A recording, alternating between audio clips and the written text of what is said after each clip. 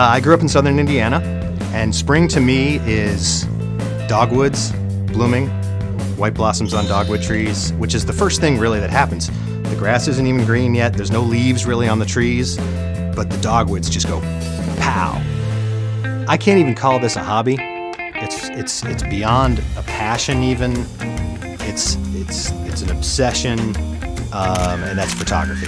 It's a vehicle that gets me out, and I go to places I would never normally go. I see things I would never normally see. I found when you're in the film industry, there's really two categories of people. There's the creatives and there's the techies. And I always found that I was sort of stuck halfway between.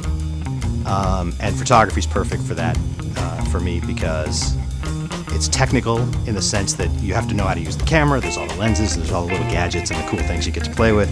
But then, of course, it's very creative as well.